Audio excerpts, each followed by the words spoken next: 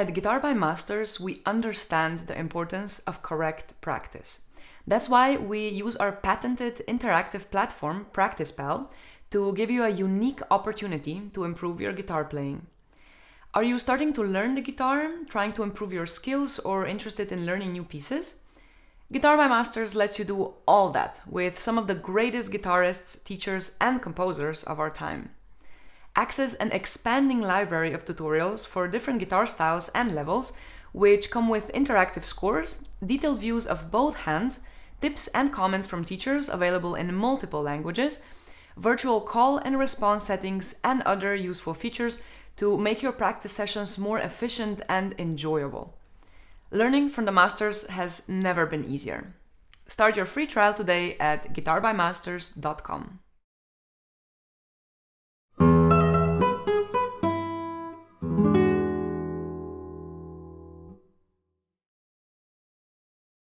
Welcome to Guitar by Masters podcast. I'm your host, Karmen Stendler, and in this podcast we'll be delving into numerous guitar topics, as well as having conversations with world's most renowned classical guitarists. My guest today is William Kanengiser, one of America's finest classical guitarists. He's a founding member of the Grammy Award-winning Los Angeles Guitar Quartet, an innovative concert and recording artist, as well as a professor at the USC Thornton School of Music in Los Angeles, where he's been a member of the guitar faculty for almost 40 years. Welcome, William, and thank you very much for joining us today. Carmen, it's such a pleasure. So let's maybe start at the very beginning. If I understood this right, your guitar beginnings were quite coincidental in the sense that you kind of stumbled onto it because of your brother, then very soon realized that you actually excel at it, and later on landed in the guitar class of Pepe Romero, one of the most prominent virtuosos in the history of classical guitar. So please tell our listeners a bit about this very interesting journey of yours. Well, you know, I was about 9 years old, and I was the youngest of three boys, and my older brothers had friends who played guitar, and I was just fascinated with it. And the music that I was listening to at that time was what was popular in America at that time. You know, a lot of folk guitar, James Taylor, Joni Mitchell, the Beatles, you know, stuff like that. And the middle brother, he got a guitar, and he wanted to learn it, but he wouldn't let me have it. And he was working with this book. I think it was the Mel Bay, you know, beginning guitar book. And after about a month, he finally was like, okay, Bill, you can check it out. And in about 2 days, I went farther in the book than he had gone in a month. And then he was like, just take the guitar, you know. So I obviously had an aptitude for it, but also some of my brother's friends showed me some pieces. And so some of the first things I learned how to play, I remember one of the first pieces I learned was the introduction to Blackbird by the Beatles, you know, and I figured that one out, you know, and then this little lick from a James Taylor tune, you know, from Fire and Rain, you know, I was like, wow, you know. But there was a lot of music in my house. No one else was a musician, but my father was a real music lover, and he had a Segovia record. It was the old Castles of Spain recording of Segovia. And I remember being just fascinated with that, you know, listening to some of those beautiful Torrobo pieces. But I didn't think of myself as necessarily becoming a classical musician at that time. When I was in high school, I was playing, you know, kind of rock and roll. I was really into, especially the group called Yes. You know, I was really into that kind of, you know, classical rock stuff. And I played a little jazz. You know, I played you know, a few different things. But I studied classical a little bit. But I sort of luckily happened to come to USC, you know, not even really knowing who Pepe Romero was. You know, I went to USC mostly because they were one of the few schools at that time that had classical and pop guitar. And I wanted to do a little of both. When I got there, I realized, wow, this Pepe guy is amazing. And also, I'm not as good at pop guitar as I thought I was. You know, the other guys are a little better. So I really focused on the classical. But the interesting thing is, years later, especially in the quartet, but also in my solo music, my interest and experience with different styles, with jazz and rock and country and flamenco and blues and world music, it all came to be part of my musical expression. So I think if I had just been a classical guy who only played Sohr and Bach and the classics, I maybe wouldn't have flourished as much as I have. And actually, these influences are very prominent on the album that got you the Grammy as LAGQ, right? The Guitar Heroes. So yeah, makes sense. Yeah, that's really that project was really a culmination, or labor of love about all of the music and artists who really inspired us when we were growing up. And when we talk about the quartet, Pepe and the Romeros were our model. They were our, for me, Pepe is, the example of what an artist can be. He has his solo career, his quartet. But I still remember Pepe giving me a lesson when I was just starting out. And he said, basically, you cannot be the second best Pepe Romero. You have to be the best Bill Kanengiser.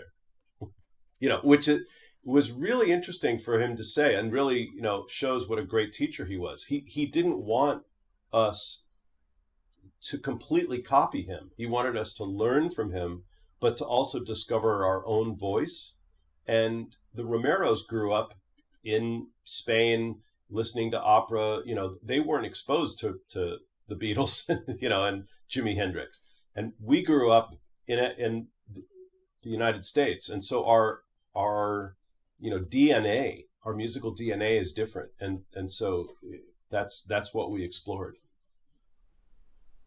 Yeah, that's really, really interesting. But yeah, of course, you're absolutely right. Cool. Okay, next topic, LAGQ. You are the founding member of the Grammy Award winning Los Angeles Guitar Quartet. That needs no introduction at this point.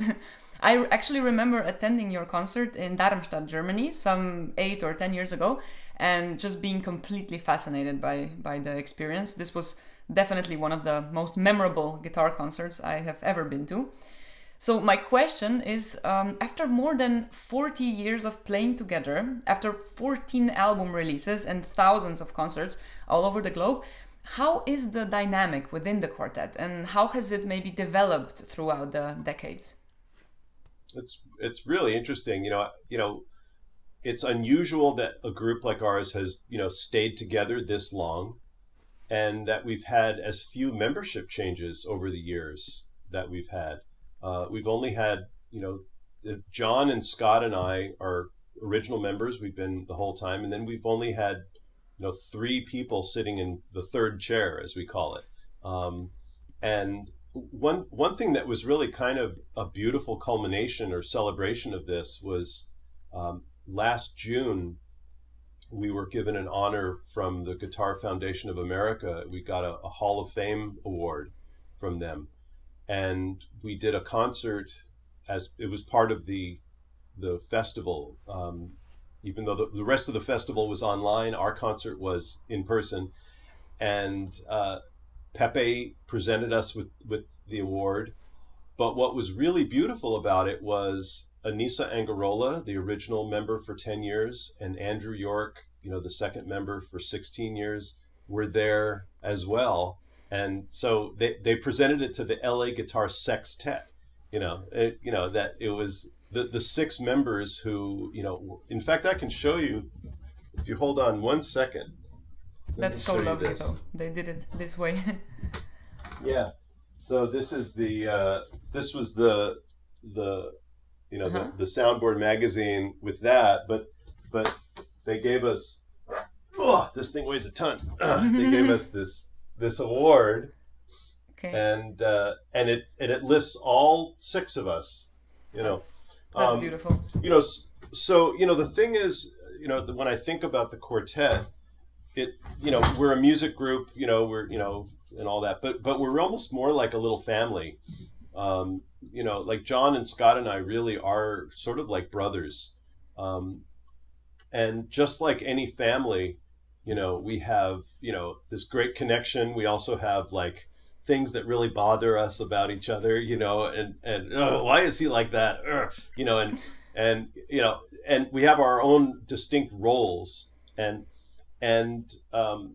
especially now with Matt Greif, you know, we call him the new guy because he's only been with us for 16 years, you know, and I like to think of Matt as being, it's like we're the three brothers, and then he's our nephew, you know, and like he's like, hey, you guys are great, you know, like, you know, there's no emotional baggage at all, you know, like, and he's just so easy to work with, and but you know, we're still doing it, you know. In fact, I'm leaving this afternoon to fly to Detroit, and we've got a gig together, you know, and so, you know, we're still doing it, you know. It's kind of crazy, and we did just release a new album.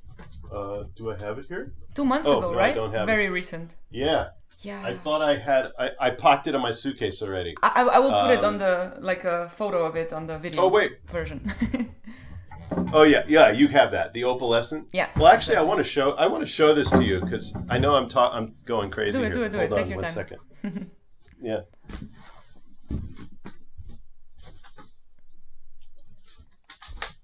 Because I'm kind of proud of this. This is our second self-released project. So this is Opalescent. Such nice artwork. Well, that's the thing I'm very proud of. My daughter is a virtual reality artist. Oh. And so she created this opal on the computer. What? And then this is another opal, you know, on the CD, and then underneath it is a third opal. Let me take it off. Wow. Oh my goodness. Is that blue opal. Yeah, and so we got to work on that together. And the thing is, it's inspired by a piece by Phillip Houghton from Australia. He's a composer who passed away a few years ago. And the piece is called Opals. And there's three movements. And so this is the white opal, the black opal, and the water opal. So it's kind of a fun project. And, you know, I'm pretty proud of this. I actually was co-producer of this. I worked a lot on it. Oh, so. Perfect. Yeah. Have you worked with this composer before? Well, we were very lucky to get to know him. When I played solo there, he came to my concert, and there's actually a picture in the liner notes here of us when we met him in Sydney, and he, I don't know if you can see this. It's a little hard. Well, you're gonna have to see this. I see it. There we are with Phil, and he's holding the opal that inspired his piece. Oh, cool. And so we got to work. You know, he was such a wonderful guy. Yeah. So that's kind of fun. There's quite some Australian composers that write very interesting things for the quartet. In our quartet, we have an Australian, Stephanie Jones, and because of that, we've also been delving into Australian music quite a lot. And it's always a cool experience for sure. Cool. Fantastic. Congratulations on the new release, 14th, right? CD of the LAGQ. I lost count. Yeah. Don't know anymore. After 10, everything is the same. Yeah. Yeah. Okay. Any unusual incidents during your travels, like maybe some interesting stories? For sure. I mean, so many concerts you had. There's so many. The thing is, we always go back to one of the very first tours we ever did when it was actually before we were even the Los Angeles Guitar Quartet. We were still the USC Guitar Quartet. We were students, and we did a tour in Mexico. It was sponsored by the education department, and so we had to play like 50 school concerts. Some of the concerts were like traditional concerts, but a lot of them were just playing for kids at schools and things like that. And 50 concerts in like 30 days, you know. Wow. So we were going all over. But all of the things that happen on that tour are the best stories. And I think I have told this story a few times, so I guess I can tell it again. That we were in the Yucatan, in this beautiful part of Mexico, and we had a free afternoon before a concert, and we went to visit one of the ancient Mayan temples, this incredible place called Uxmal. And so our driver brought us there, and we climbed to the top of this temple, and we're looking down, and we can see the driver, and he's sort of running to the van. And we're like, what's going on? And we see this line of clouds coming. It was like, and before we could even like react, it was raining as hard as it's ever rained. Like, and just like standing in the shower. And we're like climbing down the pyramid, you know, and we jump into the van, and we're just soaking wet. And we had to play that afternoon at a school, but we were nowhere near our hotel, so we couldn't change our clothes. And so we like the three boys, we actually took our shirts off and we hung them up in the back of the van to try to dry them off. And we go to this little town, and we're trying to find like a clothing store where we could buy some clothes. And we're driving through this little town, but all the stores were closed because it was siesta. And so we pull up, and these two tiny little Mayan women are there, and I lean out the window, and we don't have any shirts on. I lean out the window, and in Spanish I basically ask, is there a store where we can buy some clothes? And they just look up at me and just start laughing, because they thought we were naked. It was like, and so we ended up actually. My shirt dried out enough, but Scott, he had to wear a garbage bag. He found a garbage bag, and he cut holes in the side, and he put it on like a poncho. No. And he wore the garbage bag because he didn't want to mess up his guitar. So that was one of the good stories. That's really, really, really fun. Okay, and you learned Spanish in those 5 weeks, right? Como no? Yeah. Perfecto. Es que, para mí español es mi lengua segunda, más o menos. Pero yo no puedo hablar, muy bien. Hay que practicar. Perfectamente, hablas perfectamente. But it's better than my Slovenian. For sure, better than anyone's. Yeah. Okay. Yeah, wonderful, wonderful. What a cool story. So the next topic I wanted to cover is the future of the classical guitar. I love this quote I found in an old interview of yours, and I wonder what you think of it today. The guitar is a universal instrument. That sounds kind of trite, but it can play music from almost any culture, almost any style, almost any form. It has so much range. That's the thing that's going to carry the guitar to the next century. It's when we limit it and when we pigeonhole it, put it into one little box, that it becomes boring. Yeah, I'll stick with that. I like that. Nothing changed. It's interesting because I just did a little solo tour. I played in Cleveland, and then I was supposed to play in Washington D.C., but I got COVID, and so it's postponed. I'm feeling great now. Very good. But my program was basically an example of exactly that. So my solo program, I called it Global Guitar, and it was comprised of a number of works that I actually commissioned.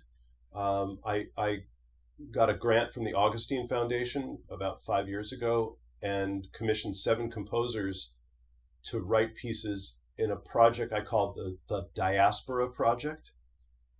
And the whole idea was to ask composers about their musical reaction to the subject of migration, refugees, cultures that spread around the globe.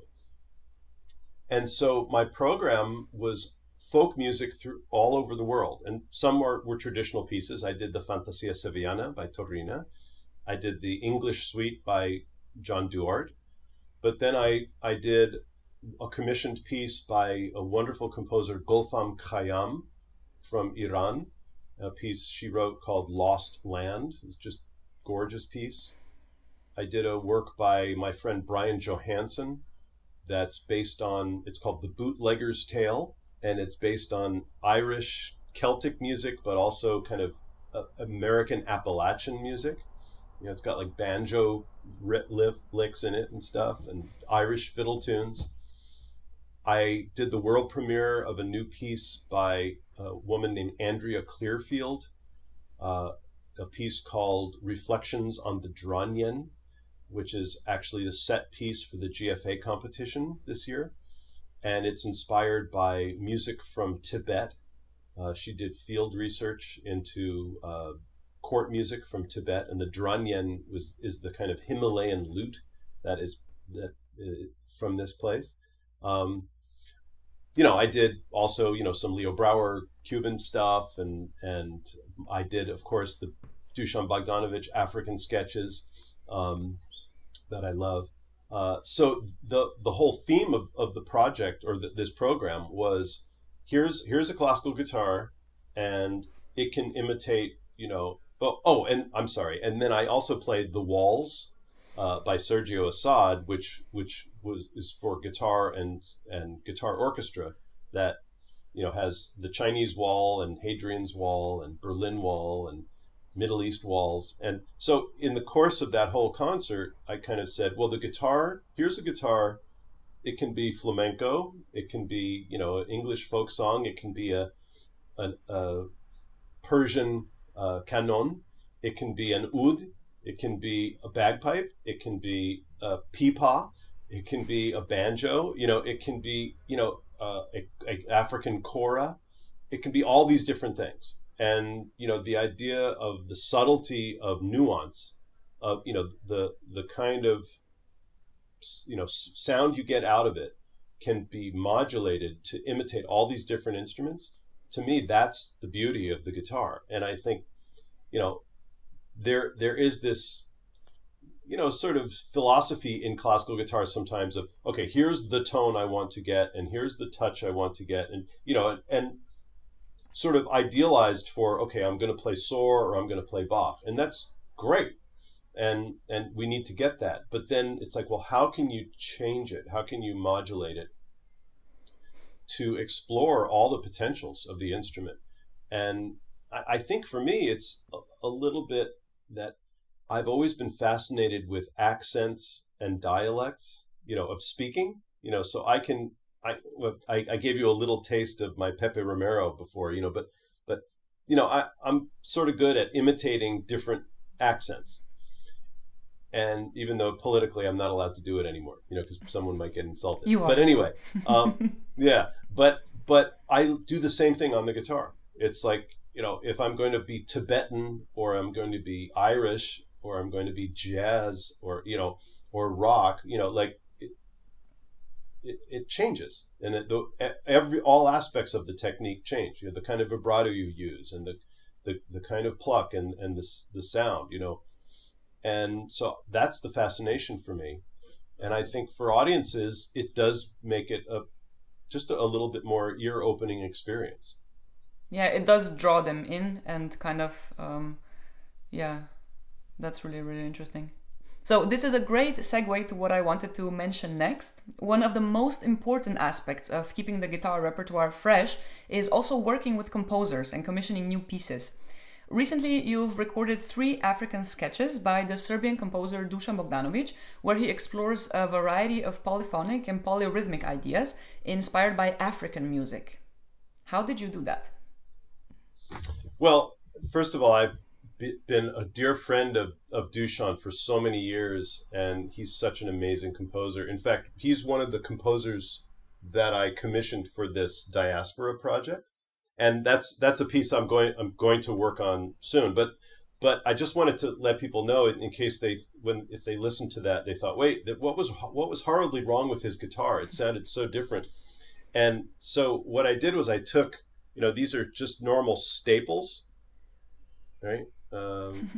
And you take one staple and you just kind of bend the corners of it. So for the Guitar by Masters lesson on it, I used a little aid. I said, okay, here's a staple, okay, you know, and then you just bend the corners of it like that, right? So so then you take that staple and you kind of squeeze two strings together like this. Oh. And then the staple just connects. It's connecting the first and second string now, and so.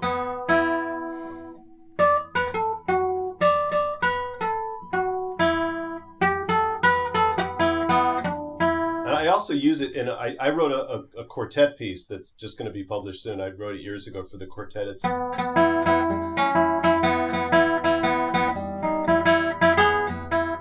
this piece called Mbira. So to me that sound of the two strings connected, kind of imitates the almost distorted or noisy, wonderful sound of the kora. The African harp, and so just that idea of using different things to attach to the strings is something that I've used a lot. In fact, let me go get something else. This is more the extreme version of this. Years ago, I wrote a piece for the quartet that was inspired by Indonesian gamelan music. Okay. And so I wanted to figure out, well, how can I make the guitar imitate, a gamelan gong? So I found these it's a little alligator clip. I don't know if you can see it. It's a little hard to see. Yeah, there it is. Yeah. Okay. And you clip it onto the string, like so. And then I pluck it over here, and it goes. Whoa, okay.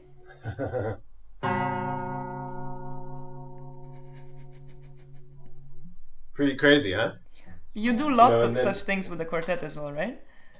Yeah, and I even came up with this thing. It's like I made it's a little piece of plastic with a hole in it, and it's connected to a little Christmas bell. Oh wow. And you put that on the string, and you get this. I gotta take the staple off. Yeah, don't do everything at the same time. No, okay.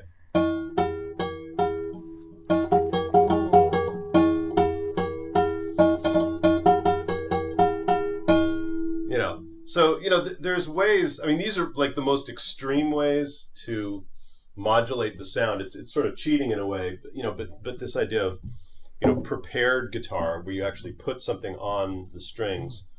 But I think we can also change the sound just by the nuance of the way you pluck. But the idea of working with composers is something I've really been involved with for a while, and working with Gulfam Khayyam on like the notation for her. She's an expert in Persian ornamentation and improvisation, and okay, how do we write out this thing, and then working with Andrea Clearfield, who she's not a guitarist, so we had to sort of figure out how to express what she wanted, and both of those became very collaborative. Other composers like Brian Johansson, he's so completely on top of everything. He's so experienced. He sent me the score. It's like, okay, it's like good. It's good. I think I changed like 2 fingerings, it's just like ready to go, Okay. So it depends on the composer and their experience with the instrument. Yeah, that's really interesting. And it's such a big responsibility that we also have commissioning new pieces and just keeping the repertoire alive and just bigger every year, and taking care of the future generations in a way, so they have interesting pieces to play, pieces that captivate the audiences and that can bring the guitar into the next century now already. Yeah. That's what I think. Yeah. That's how I feel about it. Yeah. Yeah. Okay, so let's listen to the first African sketch.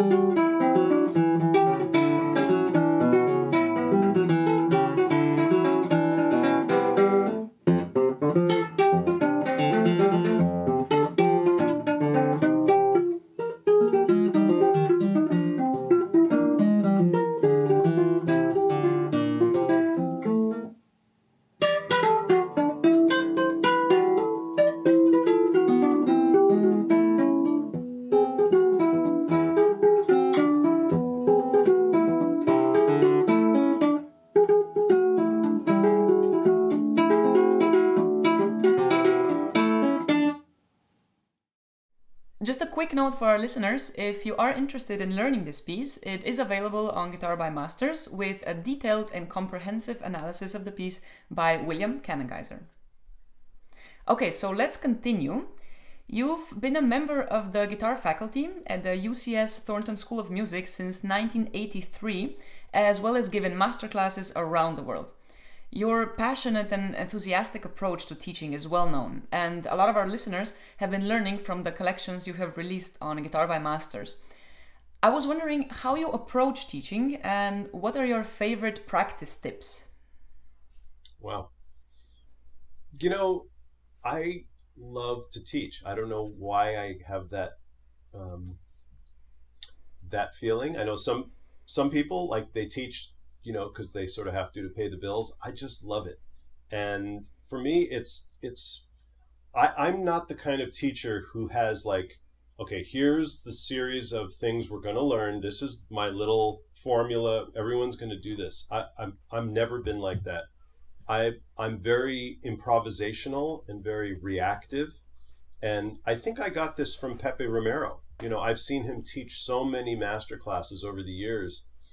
And when someone plays for Pepe, he just sort of empties himself and he looks at them, and it's almost like he's looking through them, you know, and listening with 100% attention. And he's able to just go right to exactly what they need to hear right then, you know, and it's such an art, you know, and so I try to, you know, live up to his model. And you know, the thing I do like to delve into technique a lot, and not technique in the normal way of, okay, here's how you play fast scales, or here's how here's how you play an arpeggio or a slur. I try to delve into the idea that Pepe's brought to me, which is, how do you feel when you're playing? Like, he always says this, it's like, does it feel good? Does it sound good? You know, and he said, it should always be a joy to play all the time, you know, and I would say for most people, it's not a joy, it's pain, you know, and it's like, you know,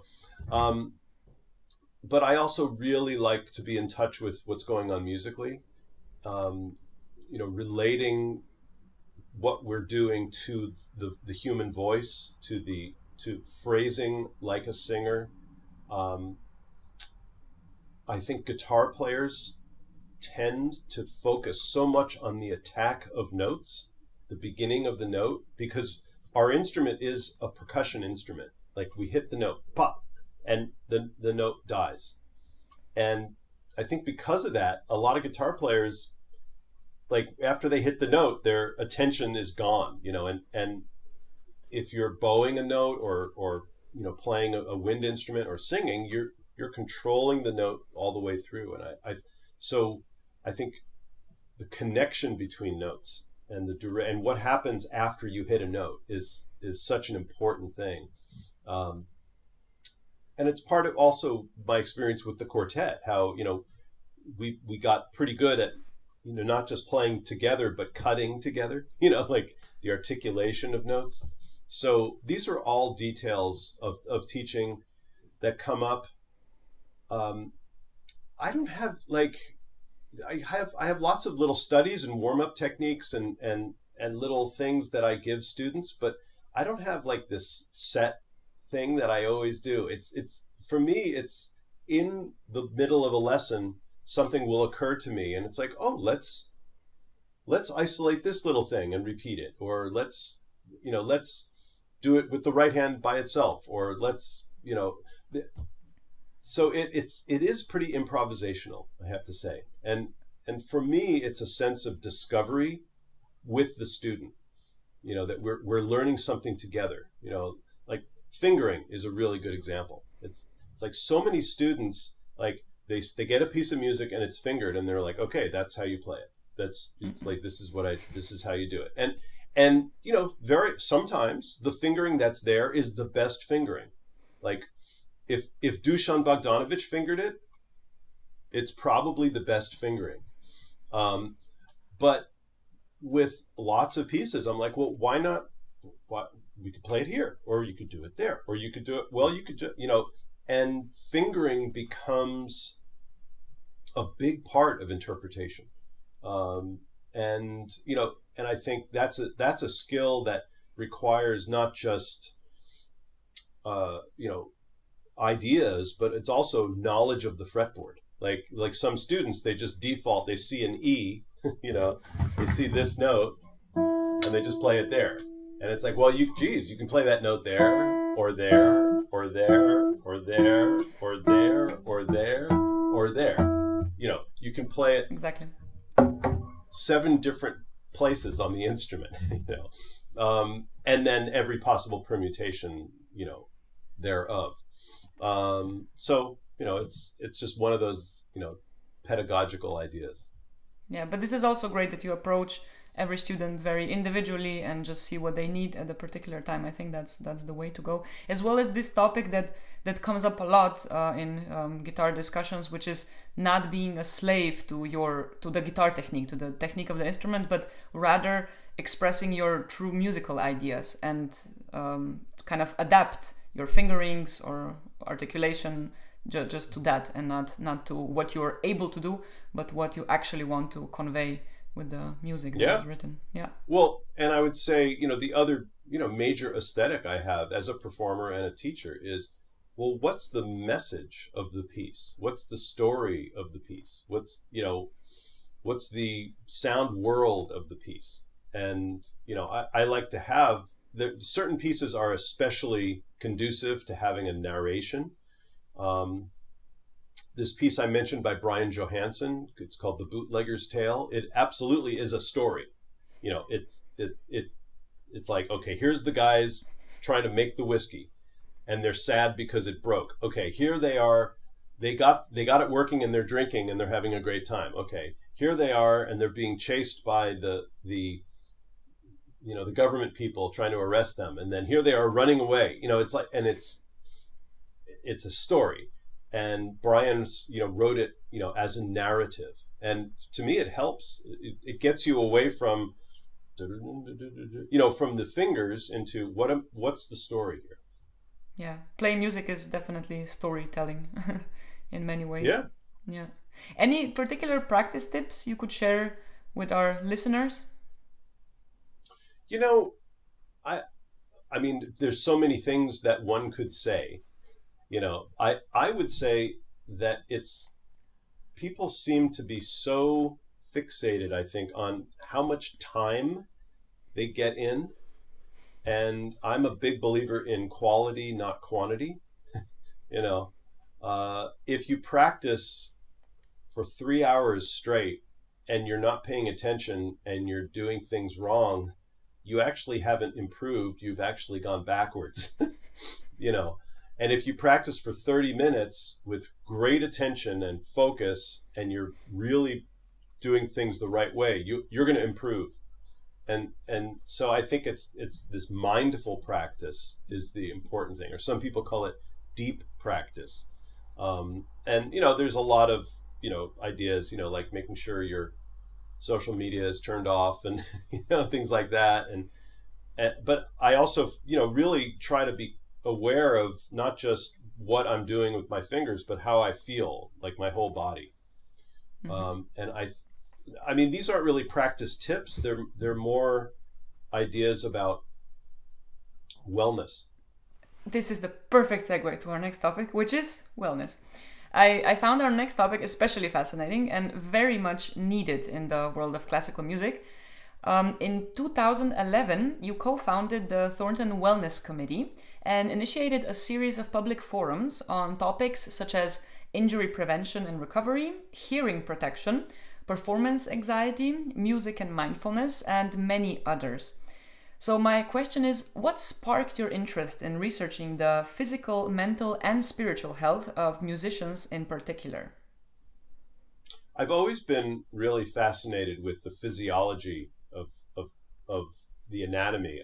My older brother is a physician, and I think I, you know, almost have like this idea. So even when I was just a student, Pepe thought it was really interesting, but I had like these diagrams of, the tendons and the muscles and everything, and it's always been a fascination with me, but I've gotten, much more into it in the last decade or so. In fact, you can see all these books back here.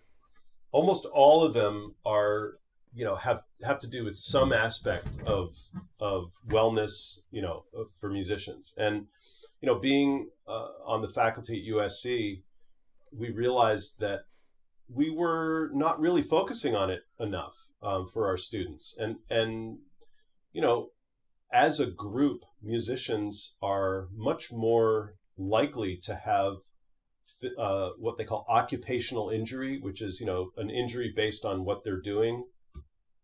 We're also much more likely to have emotional problems, based on what we're doing. And especially in pop music, it's, substance abuse and suicidal tendencies and things like that. There's some really extreme things. Hearing protection. There's some really serious threats to our longevity as a musician. And, Pepe, in a way, again, was my model here. He's like 78 years old, and he's touring the world, playing at the top level. He sounds just as great now as he did when he was 20 years old.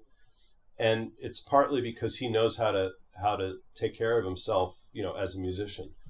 And so it became a very big interest for me. And I actually ended up developing a course, a 2-unit intensive course that I've taught for 6 years now, and covering lots of topics that you discussed.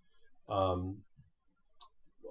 big thing that I'm interested in is what they call somatic awareness. So there's this technique called Alexander technique, which has to do with being aware of, head balance and position and fluidity and all that, because, a lot of guitar players, they tie themselves into knots. Like they pick up the guitar and they're just like, and then they wonder, look, why does my neck hurt? My back hurt? It's like, gee, I don't know, but it's also, it's not just musicians. I think there's a tendency right now in culture, I see, little kids with their phones and they're like, they look like 80-year-old people, it's just like, we need to, be natural and be, elegant and poised and relaxed as much as possible. And then we'll be able to do things in the natural way. So it's an interesting thing. There's a lot of facets to wellness, but from a guitar standpoint, I think a lot of it is basically getting away from the idea that technique stops right here. Most guitarists, it's like, okay, here's my fingers, and I put them in the place where they go, and that's what I do. And so it even, from a guitar technique standpoint, it even has something to do with, moving the arms and that sort of thing. That's really interesting. I think these topics should be in the curriculum of every music university in the world, and hopefully it goes in this direction. Yeah. Okay, so I just have one sub Q for this this question, which is, what are some routines you set in place for yourself in order to stay healthy? Wow, boy! Now you're talking. Now this is do what I say, not what I do. Or you have to walk the walk, not just talk the talk. So,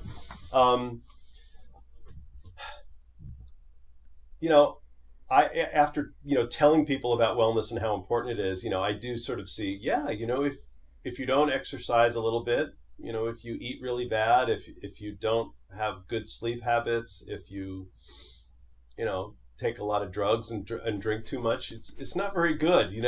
It's I mean, the funny thing is it is a little bit of common sense, moderation. But I'd say that I've gotten better over the years in terms of, I've always been sort of a healthy eater. I love to cook. And so I know exactly what's going into what I'm eating, and, try to just eat.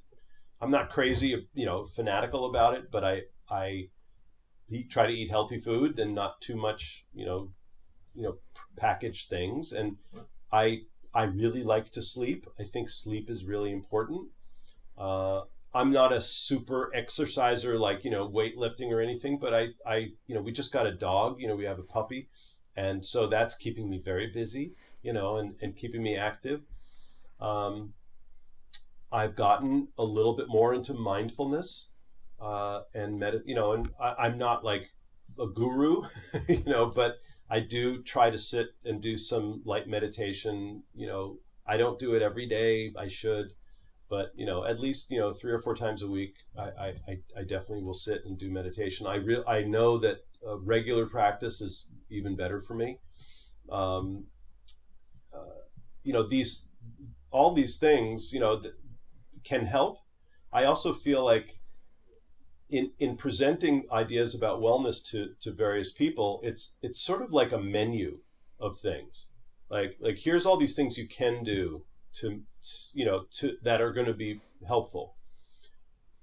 You shouldn't try to do all of them. There's not enough time. And some people, like I did yoga a long time ago, and I probably should do it, but there were some things about yoga I did not like. Like like the whole downward dog thing, where you have to bend your wrists way back like this. I was like, this feels, I just don't want to do that with my hands, and so I was not into it. And I studied Alexander technique, and there's this other thing called Feldenkrais, and I was like, this is not, the Feldenkrais doesn't do it for me. The Alexander really makes sense to, so, there's this thing they say, like, what's the best exercise in the world? And the answer is the one that you'll do, and so, you have to choose what things work best for you. But, I think it also relates in a way to our emotional state, that if you feel healthy, you're going to be happier. You're going to be less likely to have negative thoughts. We all have negative thoughts, and we all are really hard on ourselves, and we all tend to think dark thoughts, and especially coming through the pandemic and all this horrible stuff happening just north of you right now, that the world is really challenging, and thinking positive doesn't necessarily make those problems go away, but it helps you to deal with them. Helps you cope. And so I remember years ago, someone asked Pepe, it's like, well, how do you deal with getting nervous and performance anxiety? And Pepe said, it's very easy to defeat performance anxiety. You just have to be happy all the time. So easy. and he said, and it's so easy, but then he explained it, and he said that when he picks up the guitar, he's so grateful for that this instrument even exists. Like, the guitar exists, and this piece I'm playing, this guy wrote it, and I have the talent and the training to play it. And for him, it's like, and my own son built this guitar, and so he's just got overwhelming amount of gratitude, and like, oh my God, like life is so great, and then so every note he hits, it's like, oh, and does it feel good? Does it sound good? And and it's a whole different way of approaching it, and as opposed to our normal mindset, which is you pick up the guitar and before you even play a note, you're like, oh God, and you start playing, it's like, no, that's wrong. Oh, that's, and you build in a way, you build in trauma, you build in negative thoughts of low self-esteem, to every note, and so Pepe's answer is, no, you have to build in gratitude and sharing and happiness and beauty in every note, and it's a really interesting way, and so it's a form of mindfulness, really. Mindfulness doesn't necessarily mean sitting on a cushion, that's meditation. Mindfulness is just, the definition of mindfulness is to be in the present moment with attention and without judgment. So it's like, I'm here and I'm experiencing what I'm experiencing, and I'm not saying that it's good or bad, and I'm not thinking about the past or the future. I'm just experiencing. And you could say that music is a mindful activity, because the music is going the whole time. It's in the present. It's always in the present. And when we play, how much are we in the present? Very little, you know. Well, sometimes, you know, oh, here comes that hard thing coming up. You know, you're thinking about, or, oh God, how could I have made that mistake? Oh, that mistake was terrible. You know, you're still playing. So learning to be in the present and just accepting it, it's so easy, but it's so difficult. Mm. And the best concerts and practice sessions, I feel, are always the ones where you completely forget about the time, because you're so immersed in what you do at the very moment. It's what mindfulness is. That's called flow. That's called the flow state. Exactly. You know, where it just happens. You lose sense of time. There's no effort. You know, that's the experience we all want, you know, and I've had like brief moments of that, you know, in my life, you know, brief. And it's marvelous. Yeah. Yeah. And then the next time you go, I want it again. And then, nope. No. It's not flowing. It's not flowing. Yeah, we're always chasing it. And the more we succeed, the better. But yeah. I know. it's life. I mean, Yeah. Okay, wonderful. Let's continue with some more music. The next piece we'll be hearing is called Sueño, which means sleep or dream. This recording is a part of a collection of 5 Francisco Tárrega favorites: Sueño, Marieta, Adelita, Mazurka en Sol, and Maria. And in this valuable collection, William goes through every detail to help you make them sound great. So here is Sueño by Tárrega.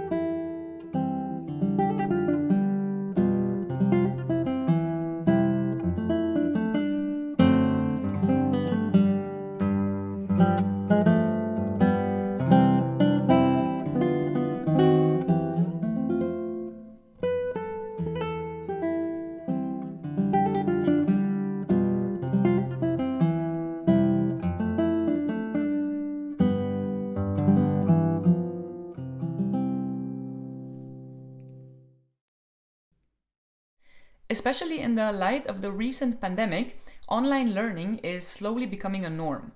Where do you think Guitar by Masters stands here, and what is your experience with online teaching? You know, I hadn't done very much remote teaching at all before the pandemic, but at my school, we were sort of ahead of the curve. Like, we were doing Zoom about a month before everybody else. So we kind of learned about it a little bit. And with some exceptions, I was really surprised at how effective this could be. In some ways, there were some times where, you know, if I was in the studio at school, you know, I would say, oh yeah, you know, I have this piece at home. you know, I'll bring it in next week. And, you know, and then I'm at Zoom. I was like, wait a minute, I got it right here. You know, or let's look it up online. Here it is, you know. Very handy. And, you know, I got pretty good at, you know, like having like multiple cameras and being able to show things. And we even got at USC, we for a while, we were using a different program than Zoom for private lessons. It was called MF Classroom, which has not very good video, but really good audio. So you could really hear the students. And the things that don't work online is to file someone's nails. That doesn't work. You know, it doesn't work.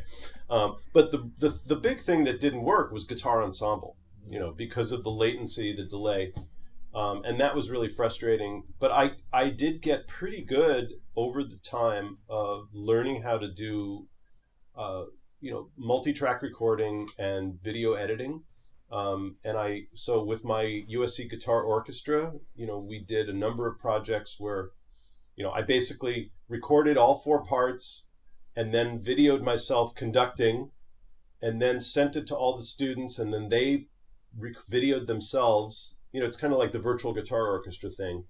And then I got it and I made comments, and then they sent them back and I got it and I aligned it on Pro Tools, and then I put it together on, you know, I learned how to use Premiere Pro and do video editing. And it's not super professional like the virtual guitar orchestra guys, but pretty good, you know, good enough for our presentations. And even though it was not a real ensemble experience for them, it's not the same as being in the room and listening. They learned a lot, you know, about ensemble, and also to some extent in a guitar orchestra, it was good because they couldn't hide in the back of the room, you know, like a lot of guitar orchestras. You know, because it's like Bill's going to hear you playing your part by yourself, you know. So, but it was really nice when we could finally come back in the same room. I told everybody the first day, it's like everyone's going to hit an E major chord, just go from and go, yeah. You know, I'm hearing that in the air, not through these crappy, you know, speakers. And by the way, your 3rd string is flat, you know, like that was the other thing, you know, and you know, but you know, the idea of online lessons has been around for a long time. You know, and you know, when I first started working with Hossein and Guitar by Masters, I thought this is a really cool idea. It was really through Dušan Bogdanović that I found out about it, and he was very interested in it. That's why I did the African sketches first. You know, as you guys know, there's a number of different you know, things like this online, but Guitar by Masters has this pretty unique you know, delivery system. Very interactive. And, yeah, and I, you know, they were very kind. They sent me, you know, some cameras and some, you know, lighting things, taught me, you know, a little bit how to make decent looking videos. Mine look okay. They don't look nearly as good as Stephanie's. Stephanie's the master of it. But you know, it always is tricky to do a lesson on a piece when you don't know who the student is. You know, like you know, when I talked before about giving private lessons, you know, there's the student, they're playing for me, and it's like, oh, they need to hear this. Well, if I'm doing a lesson, it's like I don't know what their experience is, their level, I can't hear them, you know. So then you have to think about it. Okay, what's my philosophy on this, and how am I going to present it? And with, you know, I'm going to do more selections, but it was pretty fun for me to like figure out, okay, what do I want to focus on with these? And here's, oh, let's talk about how you do a slide, you know, like a certain way, or, you know, how, or bringing out this voice, you know, like, well, what's the thing he's going for there, you know, and what's this rhythm, you know, like how do we do that, you know? And so I feel pretty responsible in these lessons to have like very specific, you know, kind of understandable ideas with each of the mini lessons. because if people are going to watch the lessons, you want it to be deep enough that they can return to it and go back and refine their playing with it. Yeah, that's really interesting. Yeah, and you're right. Yeah, you have to just take a different approach when you don't know who the student actually is. But yeah, right. Great. Yeah. Okay, last question before we get to the questions of our subscribers, which is, how do you keep organized and find balance amidst all the numerous projects you're involved in and having to travel all over the globe? Do you have any free time at all? Yeah, you could ask my wife, how do I keep organized? And she'll say, he doesn't. He doesn't. It's interesting. I don't think of myself as being like an incredibly organized person, but somehow I'm able to keep everything going. I do tend to be a compartmentalizer.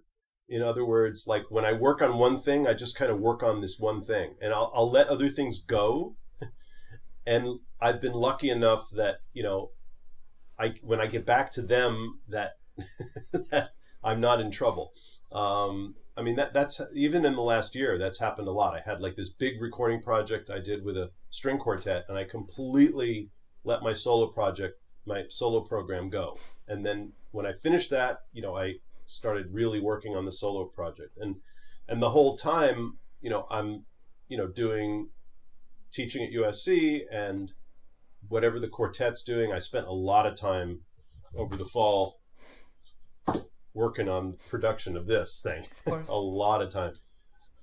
You see the booklet? Who wrote the program notes?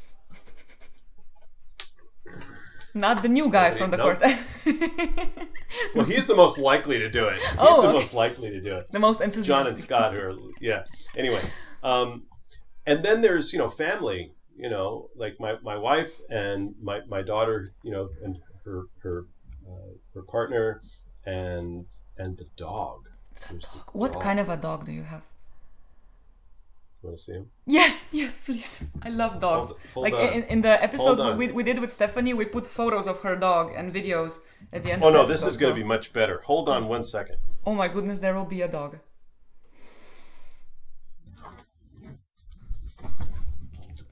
It's Mr. Darcy. It's Mr. Darcy. Mr. Darcy. What a happy dog. He's so cute. My wife is a big Jane Austen fan, so... Yeah. Makes sense. How old is he? So that's Mr. He's just about 9 months old. He's just a puppy. What a cutie. Yeah. Wow. What an honor to meet him. Oh, he's great. So this is a big part of the happiness quotient here, the wellness quotient. Yes. Yeah, definitely. because here, let me put him down. Dogs are just so incredible. So incredible. So I guess it's part of like balance, right? It's a little bit of balance. I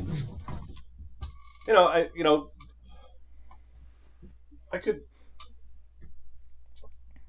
reference something which I think people should check out if they're interested. There's this fantastic film, documentary that's basically about performance anxiety, and it's called Composed, the documentary. Mm-hmm. Composed, and I think it's on Vimeo. And they interview all these people, professionals and students and stuff, and basically it's how do we deal with performance anxiety? And this one guy, he's like concert master of the LA Phil or something, and he goes, playing violin is something I do, but it's not who I am. Exactly. And it's something I love, and I've and it's a really interesting thing because we tend to identify ourselves so much with it that if we don't play well for some reason, or we don't think we play well, that we then feel like we have no value as a person. And you want to do the best you can, but it's just one part of you. And it's actually counterproductive because it brings this pressure that actually prevents you from being a good musician at the end. If you identify yourself with what you do, it's how you said it's just what you do, but not who you actually are. Yeah, and mindfulness practices really help with that, I feel, as well. Yeah. For sure. To finish off, here is a few questions by the Guitar by Masters podcast listeners. We always post a question box on our Instagram and Facebook stories a few days ahead of recording these podcasts, so stay tuned and your question just might get asked in our next episode. So the first question: what is your advice for young aspiring classical guitarists who want to establish themselves on the international concert scene? So the first thing is you definitely have to subscribe to Guitar by Masters. I mean, that's for sure. I'm so lucky with the students I have at USC. We already have some students who are established on the international scene. Mak Gergich, Bo Kyung Byun, who just won the GFA. We have Mircea Gogoncia. We have T.Y. Zhang, who won the GFA a few years ago, and I also worked with Vladimir Gorbash. So I've been very lucky to work with some incredible students who are making it. It's hard to establish yourself, and but in a way, it's easier now than it used to be years ago, because in the old days, the only way anyone would know about you is if you somehow got a record company to sign you, and you got a manager to sign you, and you get a concert and you have someone give you a review. Whereas now anybody sitting in their house can make a video and put it up on Instagram or YouTube and go viral. and that's how things are now. And the thing is, I'm not from that world, and I'm terrible at social media. In fact, I need to hire someone to help me because I'm just terrible at it. My student T.Y. Zhang is a master of it. He's so good, and he does really great looking videos. He's really learned how to make them look right, the right length, and this fun little clips coming in. It's so great. But I'm just totally dysfunctional. I can't figure out how to make it work. So my advice, though, I still remember many years ago, I had just won my first major competition. It was the Toronto competition in 1981. And I called Manuel Barrueco because I knew him, I had studied with him a little bit in a master class, and I called him up. I said, I just won this competition. What should I do? Should I try to get a manager? And he goes, work on your playing. Just work on your playing. And I said, but what about work on your playing? And so it was like, oh, I guess I'm not ready. But his advice was, get really good. Get really good. There's no single way to make a career. For me, it's all about, I just follow what is interesting to me. I follow my passion, and I try to find what my own distinctive contribution is, and I feel like if you're a nice person to deal with, and you offer something that's different and unusual and fun or interesting, the opportunities will come to you. So there's lots of examples of people who deserve to be really well known, and they're not, because they don't know how to be ambitious, or they don't know how to present themselves. And then there's some people who are maybe not so great, but they're so good at it that, and that's, it's like, is there justice in the world? But I look at my idols, I look at, Pepe, I look at David Russell and the Assads, and why is David Russell so popular? Why is he so successful? Because he's just so good, and he's such a nice person, and he's so generous, and it's just delightful to meet him, and it's delightful to hear him, and so I want to pay money to see him. It's that, if you can be that way, where people are just like, I really want to hear this guy, And I think audiences also know if the motivation is the artist is like, I want you to like me, I want you to be impressed by me, versus here's this beautiful thing, you know, that I want to share with you, and yeah, the audience just gets drawn in. Yeah, for sure. Yeah, for sure. I agree. Okay, the next question. What's the next collection you're releasing on Guitar by Masters? Very good question. In fact, everyone at the staff of Guitar by Masters wants to know that. I think the plan right now, you know, there was this list of, you know, high level unknown works that we wanted to do. And, you know, like, for instance, the Lost Land by Golfam Khayyam, this incredible piece. Also, this piece I commissioned from Dušan called The Castle in Cloudland, which is really hard. And I think I will do those, but I think the demand for those is pretty low, you know, because how many people need to learn how to play that piece, even though there's really interesting things to work on. I think the feeling now is to focus on shorter, easier, well-known pieces like studies that really get deep into technique. And I've always, you know, the first guitar book I ever bought, like the first guitar music book, was the Segovia collection of 20 studies by Sor. And that was like the thing that started me. And so for me, that's like the, you know, the bread and butter of guitar. And I know that a number of other Guitar by Masters people have done some of them. I think Denis Azubajic and also Edson Lopez has done I also some. did a collection of Sor etudes. Yes. Oh no! Oh no! No, but I mean, there's so many. Just do it. I know. Definitely. Well, I don't want to. I'm sorry. I didn't want to mess up you know your thing. Which ones did you do? I did some of, I don't remember. Opus 6 and Opus 35, some of them. 3 from Opus 5, 2 from Opus 6, like okay. 5 Sor etudes, yeah. The funny thing is, you know, like, there's like, that's the correct way to refer to them, but for me, it's the Segovia numbers are 1 through 20, and which has nothing to do with the Opus numbers, you know, it's just like, oh, number 5 is B minor, you know, so I might do those, but you know, maybe it's been oversaturated. I'm gonna see. But I also feel in Guitar by Masters they appreciate different views, you know, on the same etudes. They already also have many recordings of Adelita, but you can learn many different things from different teachers. So it's always a valuable thing to have. Good.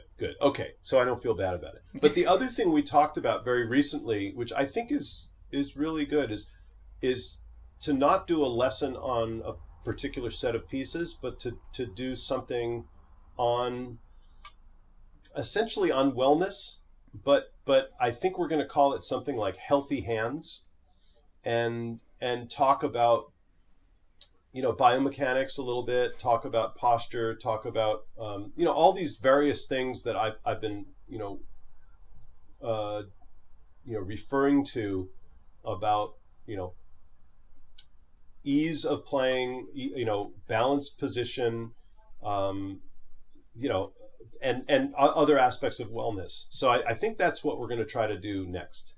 That's an amazing idea. A little more general, you know, and theoretically, like, anybody could get something out of it because it's not about this one particular piece. So I think that's the first thing they really want me to do. So I'm going to start planning that for this summer. That's an incredible idea. I'm looking forward to that. Yeah. Perfect. Okay, so last question. Where does your fascination with Don Quixote by Cervantes comes from? Okay, hold on.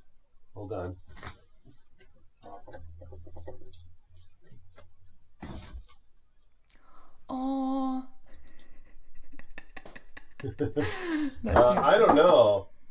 I don't know, but it's pretty extreme. I got a whole collection of Quixotes up there.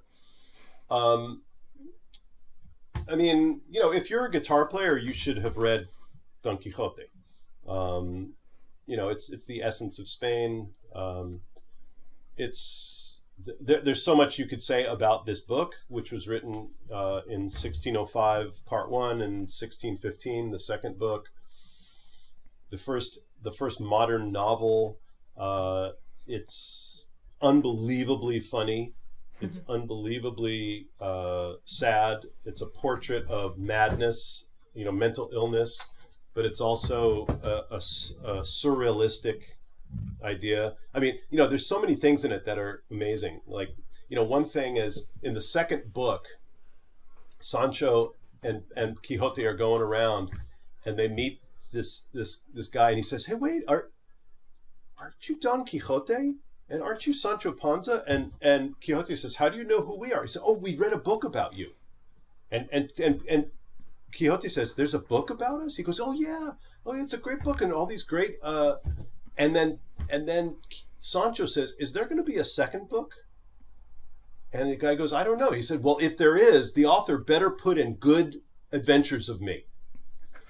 And so it's like the character is telling the author how to write his book. You know, it's just like, and this was 1615. It's just like so amazing. So, I mean, the thing was, we met this very famous British actor named John Cleese. In fact, let's see. He was in Harry Potter as well. So. Well, he's been in everything, but he's from Monty Python. Yes. So this is when we met him. This is John Cleese, and many years ago, and he said, "Hey, let's do something together." And it's like, okay. And then he said, "Okay, in 2 years we're going to do this project." And it's like, well, what are we going to do?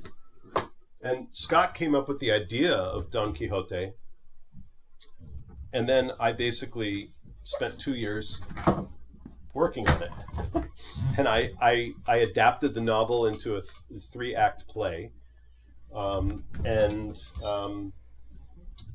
arranged 22 pieces from the Spanish Renaissance in the style. And then we ended up with a different actor, because Cleese couldn't do it. We did it one performance with him, but then we toured it with this incredible guy named Phil Proctor. And actually my daughter did all the artwork on it, and when she was only 15. Wow. And so it was like this, you know, stage production for narrator and 4 guitars, and it was like as if he's reading the book and you're going through the scenes, and I'm very proud of it. I think it's maybe the best thing I ever did. And we, you know, so that's available, I think, you know, but I really got into the book when I was writing you know, trying to adapt this 900-page book into a 3-act play. You know, like, well, what do you leave out? You know, what's the structure of it? Yeah, that couldn't have been easy. Yeah. But it's you know, if you've never read it, the only thing I would say about reading the book is I haven't read it in the original Spanish. My Spanish isn't quite good enough. It's Old Spanish too. Mm-hmm. But if you read it in English, I think it really depends what translation you use. Like, this is the one I suggest right here. Actually, this was my copy of it, like with all the, you know, that I read like 7 times. But this is Edith Grossman's version. Okay. This translation is fantastic. It makes it so modern and understandable. Some of the old Penguin Classics versions of it are just so dry, and it's really tough.